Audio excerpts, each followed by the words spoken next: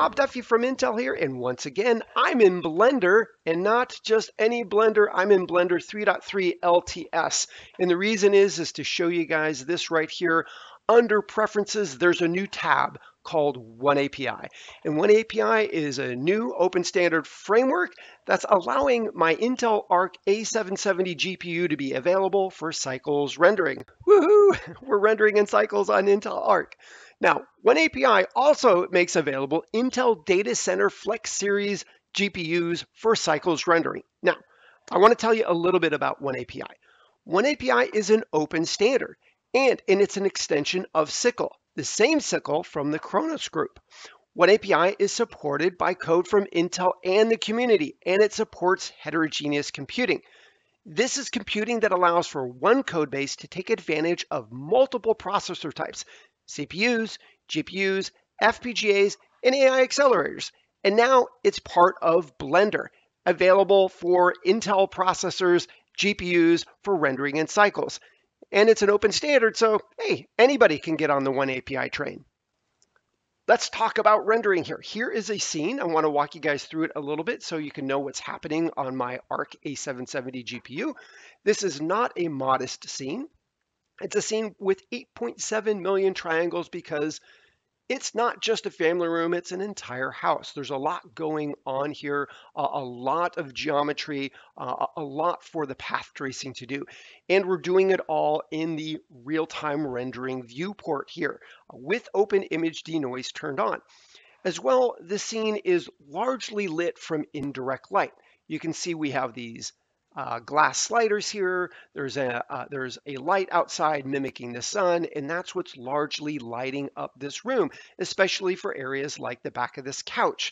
It's going to be hit with secondary, tertiary, fourth area, I guess, I don't know what that is, rays to light it up. So all happening, and Arc is up to the task to do that. But let's go in on something here like this silver-plated picture here, just to show you that, yes, we're in the real-time viewport. We're doing path tracing. You can see items reflected directly in that picture there. And then also, if I back out here from this bar, we'll get over to these glass objects, these more transmissive objects here, and you can see light is refracting in those. And for me, I don't know, it's beautiful to see in the real-time viewport here. We're actually seeing path tracing and ray tracing happening, refraction happening, and it's awesome. I have denoising turned on, and not everybody likes denoising, but I think it's a little bit of what you're doing in your scene. This is pretty much indirect lit. So if I turned off the denoising, I'm sorry, I'm on the wrong one. Let's turn off this denoising. You're going to see the static in the fireflies. And so in something that's indirectly lit, especially if you're moving around, that can be quite noisy. But we turn on denoise, which is the Intel Open Image Denoise, by the way, and it's beautiful. I can see it. I can move around the scene, and everything is awesome. That's the magic of AI happening. It's turning all that noisy information into something that you can see using AI inferencing. So there you go. Arc is doing the rendering. We've got Open Image Denoise turn on, cleaning up the scene, and it's quite nice. But you guys are probably curious about, okay, what about a render? So let's kick off a render. And when I kick this off, I'm going to fast forward this part right here so you don't have to see it all happen. We'll catch up here at the end after it's all done.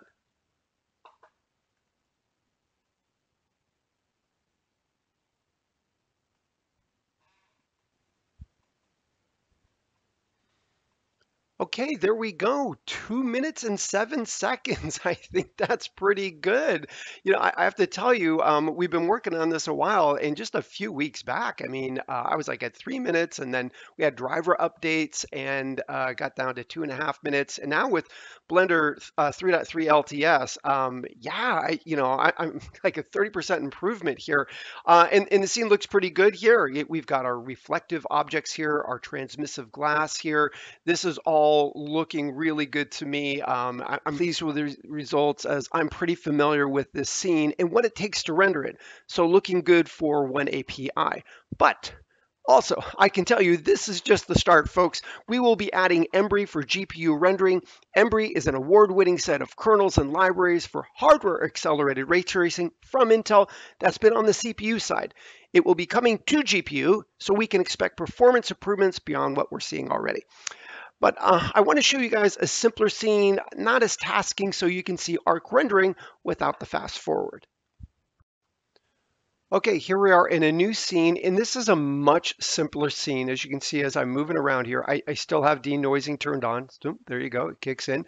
It's got an environmental map. I think it's mostly a single light source coming in. So the environmental map and that light source in simple geometry. If I turn on this information here, there we go. Yeah, 140,000 triangles, so much smaller in comparison. Um, but as you can see, it's easy to move around this scene. Things look really good. And let's go ahead and kick off a render on this one and see what's happens there. All right, we're getting the scene, 11 samples, getting up to 30, and okay, 6 seconds. Pretty good. Yeah, I've done this. I think the first time I did it was 4 seconds. Now it was 6.8 seconds. Rendering times will vary, but you can see that a simple scene like this, it can get rendered fairly quickly. Here we go. We just did it again, and it's 4.53 seconds. If I up the sample count, if I add something more complex like particles, physics, things like that, it's going to obviously take a little bit more to render it. So the last scene 2 minutes, this one about 5 seconds. So, it really is scene dependent. And that's what I want to get across to you guys.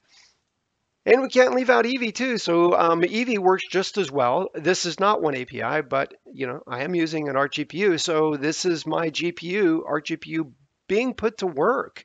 And yeah, I've got geometry nodes going on here, all of that working in real time in the viewport, doing things like portals, because we love portals on the Arc team here. So just wanted to show you guys that all the features you'd expect to work with in Blender, from complex path tracing, more studio lit kind of ray tracing scenes, to Eevee.